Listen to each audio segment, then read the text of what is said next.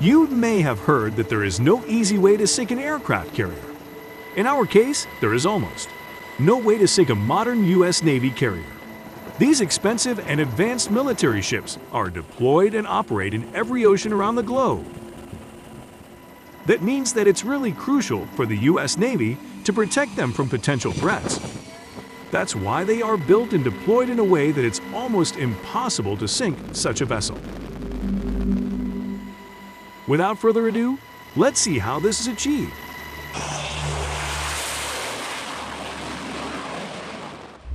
U.S. aircraft carriers are beasts of the ocean. Considering that U.S. Navy is the biggest in the world, it's clear that it operates the most advanced and capable aircraft carriers. The American Navy has in total 11 active aircraft carriers, although a lot of people believe there are more than 11. That's because they wrongly consider amphibious assault ships as aircraft carriers. The U.S. Navy's greatest carriers are the Nimitz class and the Gerald R. Ford class. The Nimitz-class carriers have sailed since 1975 and are currently the second biggest carriers worldwide. It only falls short of the Gerald R. Ford class that holds the record for the biggest aircraft carrier in 2021. It's capable of carrying over 75 aircraft and is powered by one Bechtel A-1B reactor. The Gerald R. Ford class carrier is the worthy subsector of the Nimitz class. Its single reactor is more convenient and powerful, and the vessel is equipped with advanced systems and an array of modern features.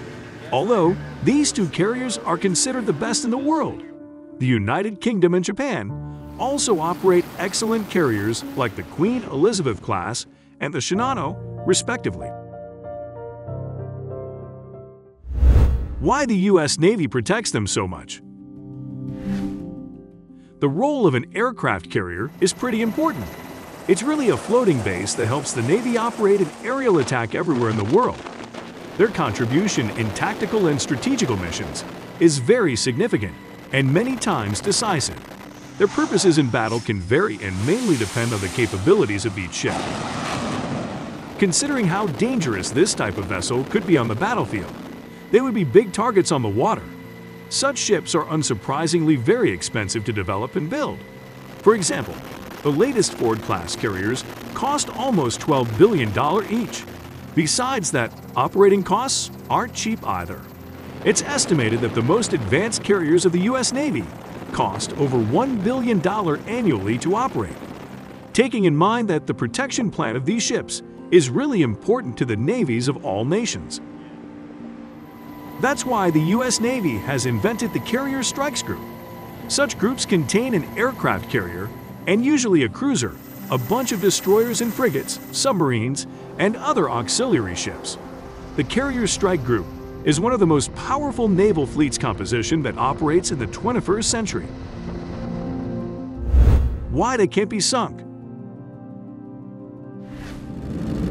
To see how hard it is to really sink a carrier, let's imagine a hypothetical scenario between a Carrier Strike Group and an enemy fleet. First of all, let's assume that an enemy aircraft or ship tries to attack the carrier. The carrier's first move would be to deploy the air wing. That means that the F-18 and the F-35 fighter jets will destroy every possible danger even before it gets close enough to attack. The F-35 has especially advanced systems and it's very efficient in battle. But if the air wing for some reason can't neutralize the danger and the enemy gets closer, then it's time for the rest of the carrier group to take on the challenge. The nuclear-powered submarines in combination with the powerful destroyers like the Arleigh Burke class can detect and eliminate everything that threatens the fleet in an impressive perimeter. Equipped with a variety of armaments, these vessels can destroy any possible threat.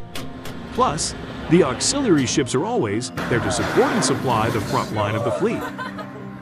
Even in the case that the enemy threat approach close enough to attack the carrier, the ship has its own advanced defense systems.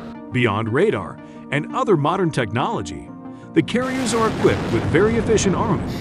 They have automated guns, missiles, and systems that are capable of protecting the ship on their own.